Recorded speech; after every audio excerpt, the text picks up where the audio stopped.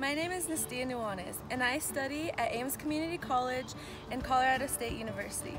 My major is Horticulture Business Management, and the classes I've taken are Introduction to Horticulture, Greenhouse Management, Agriculture Economics, and Botany.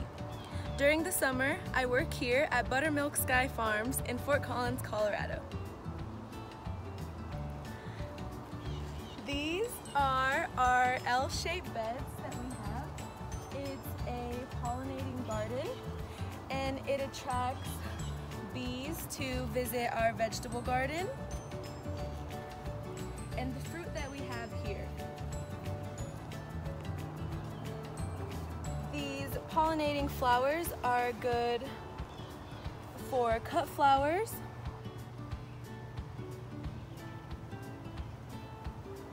and for beauty and aesthetics.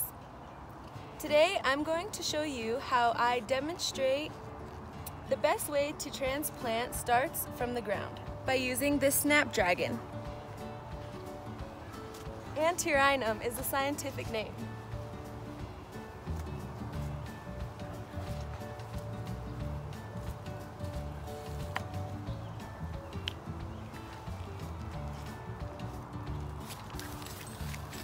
These pollinating beds are also a great habitat for birds. I've selected this particular specimen because the length of this is long and it's not too much for cut flowers.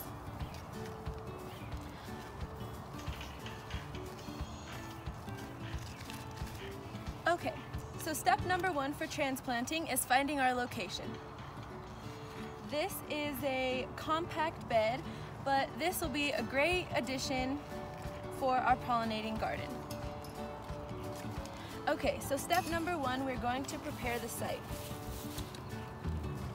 So we're going to start by digging out a hole and getting ready for the Snapdragon's new home.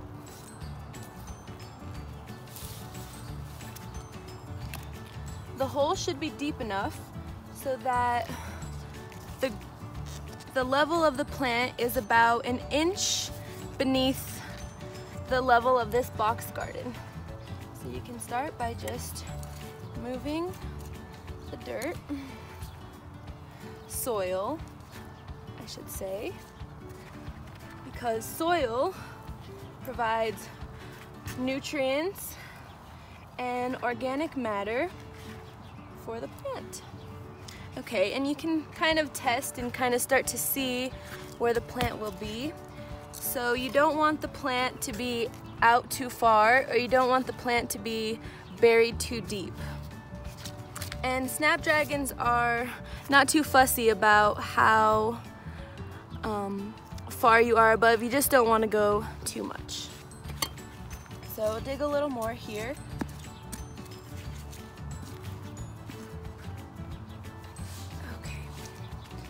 So we have some extra compost and potting soil here that we will pack and provide over this.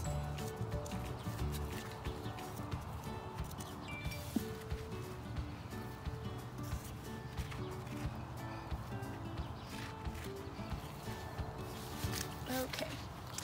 By amending and adding some compost into this, will help ease the transition shock that the soil from the greenhouse plant is already in. Okay, so we're going to carefully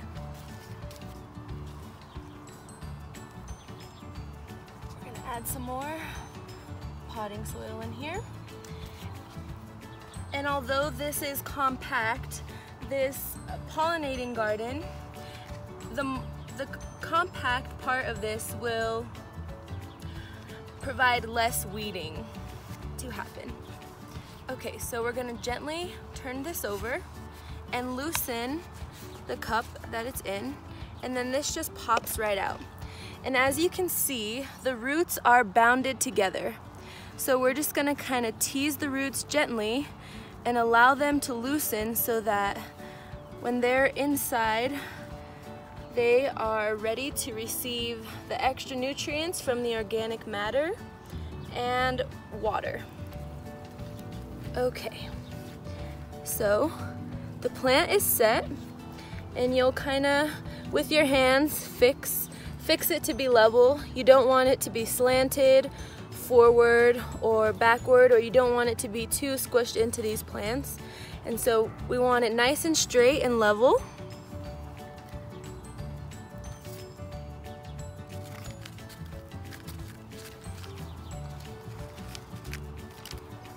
Okay, so now we're going to backfill with the dirt and the soil from where we dug up from.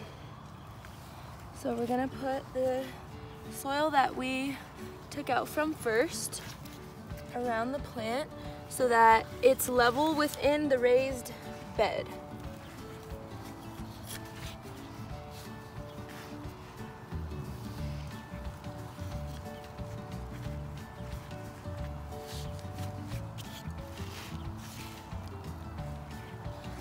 And like I said, we want to have it 1/2 inch to 1 inch above where the base line of the Snapdragon was. So that that level where it was in the greenhouse plant, so that that does not dry out.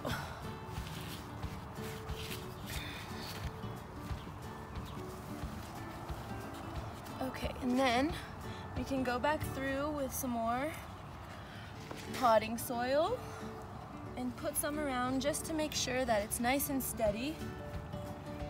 And his home in their new environment is plenty with nutrition for them. And then we'll want to pack it in. And he's in there and he's ready to. Okay. Now it's time to water the Snapdragon. So we're gonna take our watering can and we're gonna water this guy in.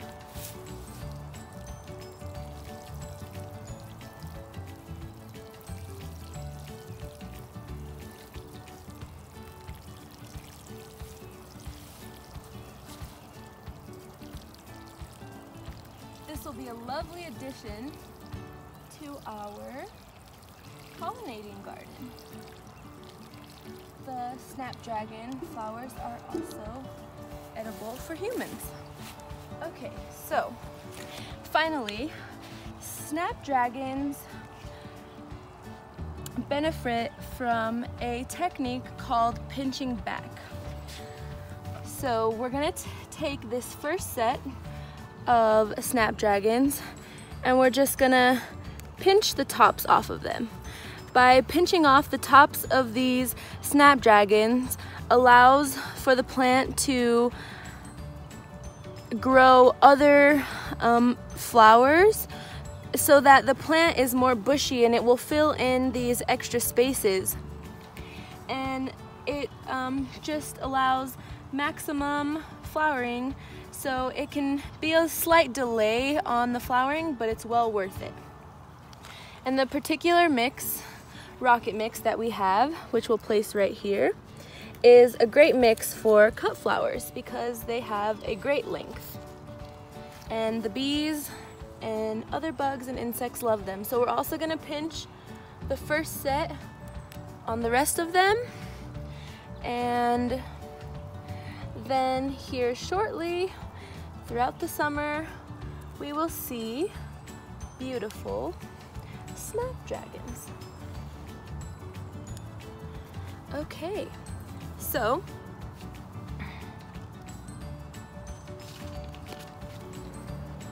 here is our transplanted Snapdragon, the scientific name of Antirrhinum.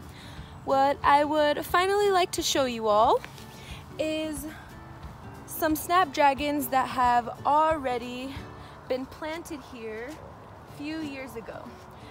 Snapdragons are hardy annuals, so throughout the winter, like in Colorado, if they are protected and they have support in their roots, then they will come back. Like an example, here are some snapdragons that already came back. All of these flowers have came back and they're beautiful. And it's just lovely. And I think we also have some snapdragons over here, and they come in different colors. This to me looks like a beautiful sunset.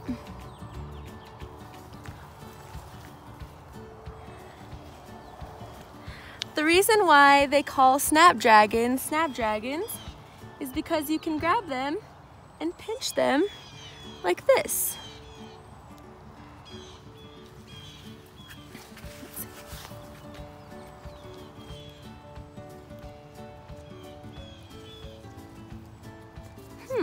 These ones don't want to snap. Oh, look.